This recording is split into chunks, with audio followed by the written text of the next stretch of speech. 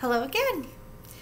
Back again for the next Bible story from the life of David. Now he's king, and he's going to start acting like a king. King David set up his capital in the city of Jerusalem and decided to bring the Ark of the Covenant to Jerusalem. Remember the Ark of the Covenant?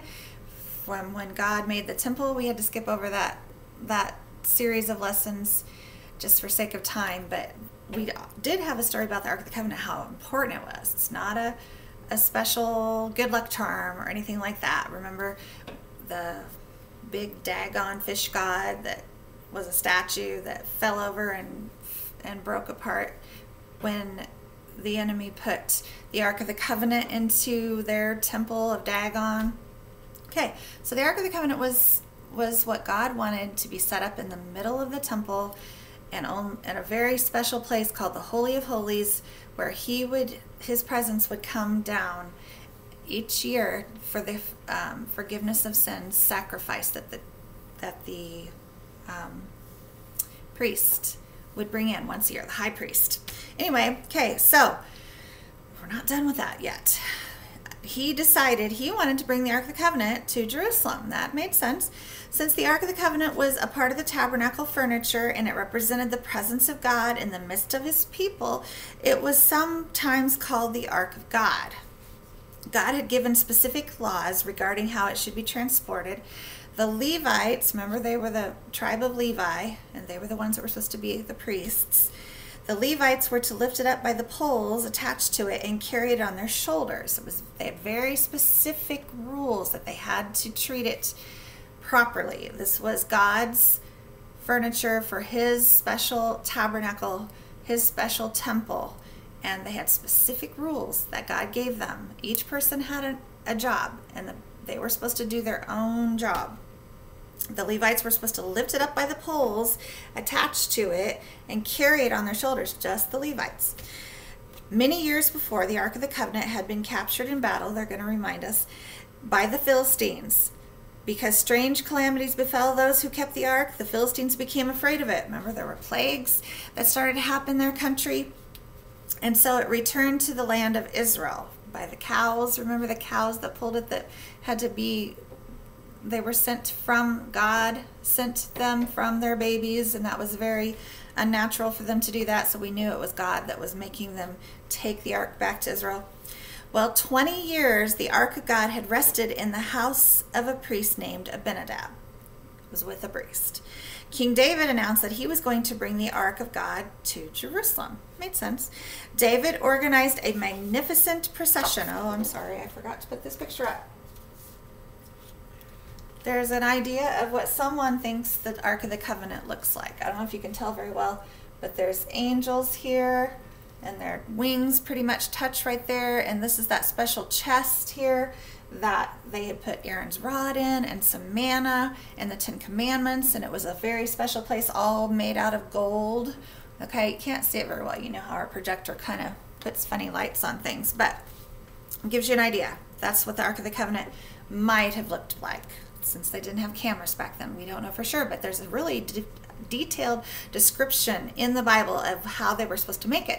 So we know that's what it looked like if you read that. That's back in the book of Exodus, I believe. All right, David organized a magnificent procession, like a parade, to bring the Ark of the Covenant to Jerusalem.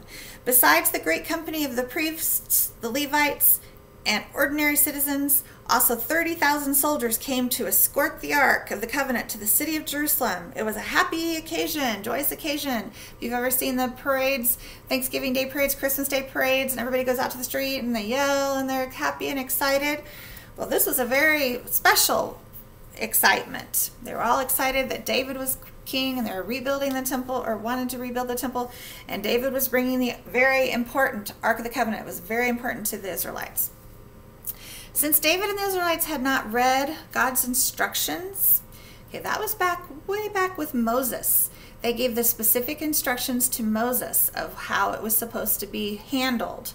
And it's been hundreds of years later and no one's had to handle it. well, no, I'm sorry, it's not 100 years later. Well, 100 years later from Moses, but it says it was 20 years, only 20 years in the house of Abinadab. But it had been a long time since anyone had handled it. And so David didn't do his homework. He didn't study about it. God said it was very important, very sacred, and not to disrespect it, and it had to be handled a certain way. Remember, God has rules for a reason, and it's not up to us to decide we don't like it or not. God's not going to change his rules.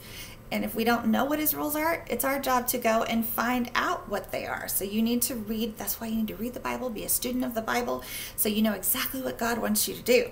So King David is a very important man, and he should have known, or at least talked to God about this before it happened. He had good intentions in heart. He wanted to do something amazing for God. So he had the right intentions, but he didn't really talk to God about this. So David arranged for the ark to be transported to Jerusalem on a brand new cart they made, pulled by oxen. David arranged for it was probably very decorated, who knows. David arranged for Abinadab's sons to drive the cart. The ark was covered with a blue cloth as the law of Moses commanded. They knew some of the things, it sounds like. As the procession wended its way toward the capital city, the enormous crowd, especially David, rejoiced triumphantly. Here it comes. Everybody's excited. Here comes the Ark of the Covenant, bringing it back to Jerusalem, the capital of Israel. I'm sorry, I lost my place. Let's see. Suddenly the oxen stumbled on the uneven ground. Remember, it wasn't supposed to be pulled by oxen. It was supposed to be held very carefully by the Levites. But one of the oxen stumbled, and Uzzah, one of Abinadab's sons, Abinadab was the high priest at the time, Uzzah immediately just reached out, just knee-jerk reaction, reached out to catch it like we would. Catch it real quick, right? To steady it. And when he did so, something terrible happened. Uzzah immediately fell flat on the ground. People rushed to see what had happened, and they realized Uzzah was dead. Everyone was startled and horrified. Uzzah had just reached out to grab it so it wouldn't fall, and now he's dead? The word of this tragedy quickly passed throughout the procession, and the rejoicing of the people immediately stopped and turned to fear and shock. David was especially dismayed. This was all his idea and his plans. He felt responsible for it. Now he was afraid to bring the ark into Jerusalem. The celebration and procession ended abruptly. David left the Ark of the Covenant at the house of Obed-Edom the Gittite instead of bringing it into the city of Jerusalem. David and the leaders of Israel could not understand why. Why did God struck Uzzah dead for touching the ark? They were doing a good thing here, they thought. At that time, they did not even realize that they had disobeyed God's laws concerning transporting the ark. They began to realize anew that God is holy. He is a holy God. Even though the whole world is changing around us, God stays the same. And he doesn't change his rules just because people out in society say, I think this is okay now. Let's just start doing this. That's okay. Everyone says it's okay, so it must be okay. It's not okay with God. He set the rules. He never changes them, and he stays the same. And it's our job to know what those rules are. And it's our job to respect God and revere God and worship God and obey God. So they began to realize and remember, God is holy. Since the ark represents God's presence, they had forgotten how holy God is and how they needed to follow his laws concerning the ark. God used the death of Uzzah to teach David and the people of Israel a great lesson. It's also a lesson for us. We cannot treat lightly the things of God. They do on TV all the time. We've talked about this. It makes me so angry the way they take God's name in vain and say Jesus loudly in an angry way. It makes me so sick to my stomach. It makes me so sad. They treat the things of God very lightly, and we have to remember that when we approach God, we must approach God only in the way he says. Otherwise, we incur his anger. In the Bible, we are told that only way we can come to a holy God is through the blood of Jesus Christ. No other way. Remember? We talked about this many times. Only one way to get to heaven, through Jesus. You can't change it. You can't pay money for it. You can't somehow get everyone in the world to vote for a new way to get to heaven. There's no such thing. Only God's way. We can't make it up ourselves. The Ark of God stayed in the house of Obed-Edom for 3 months. During this time, God greatly blessed Obed-Edom and his family in many ways to show his approval for those who were obeying his laws. When David heard how the ark had been such a great blessing to Obed-Edom and his family, David longed more than ever to bring it back to Jerusalem. But before doing so, however, he and others went and searched the scriptures, the Bible, diligently to find the correct way to transport the Ark of the Covenant. They found that the law of Moses commanded the ark was to be carried on the shoulders of the Levites, not on a cart drawn by oxen. Then they realized that this had been their mistake before. Now they're going to do it right. They're going to transport the ark correctly. David knew that God would bless them if they transported the ark according to his plan. I'm sorry, I'm behind on pictures. There's a picture of the oxen and the man who tried to catch it. So, now that they know remember the rules, David again organized a great procession. But this time, the Levites carried the Ark of the Covenant of God on their shoulders, like God commanded. God demonstrated that his presence was never to be carried on a cart, but on the shoulders of men.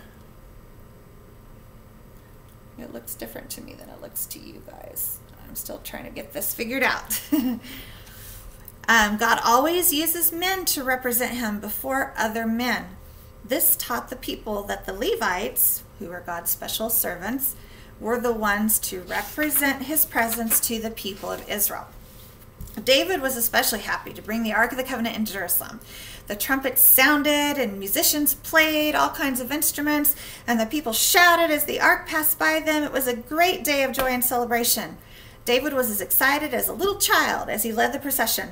The scripture states that he danced before the Lord with all his might, much like a little child jumping for joy and jumping up and down with joy and excitement.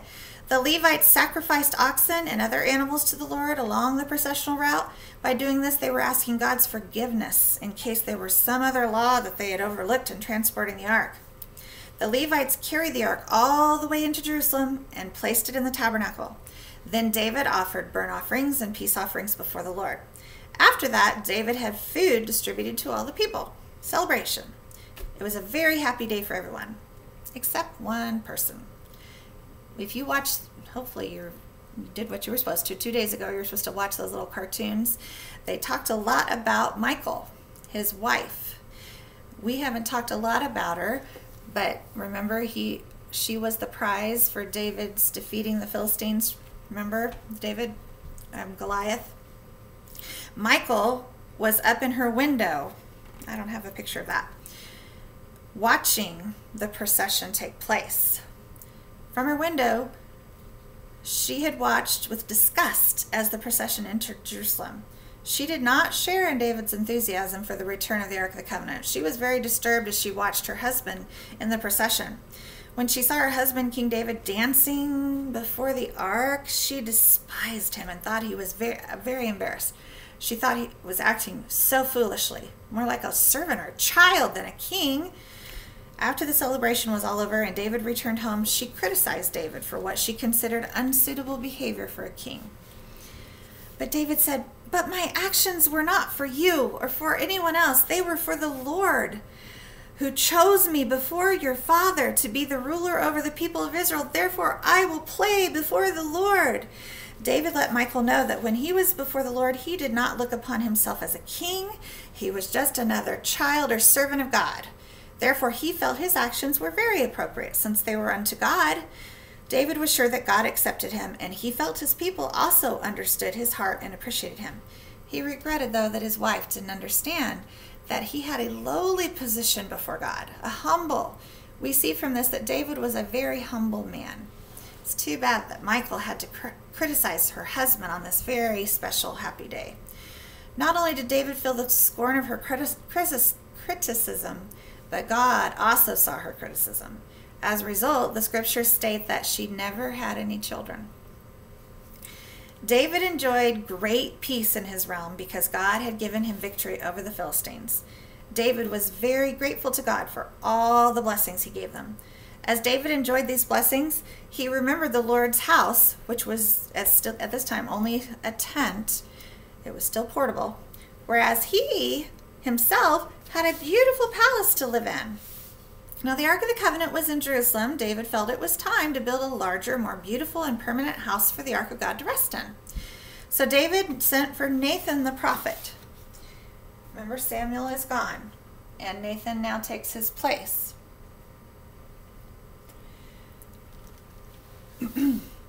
He told Nathan that it had come into his heart to build a beautiful temple for the Ark of God to show his great love. I live in a house of cedar, David said to Nathan, while the Ark of God dwells in a tent. I would like to build a house for the Ark of God. The prophet Nathan thought David's idea was very good and encouraged him to pursue it. Later that night, however, though, Nathan received a message from the Lord. The Lord told Nathan to instruct David not to build a house for him. Instead, God said that he would build David a house.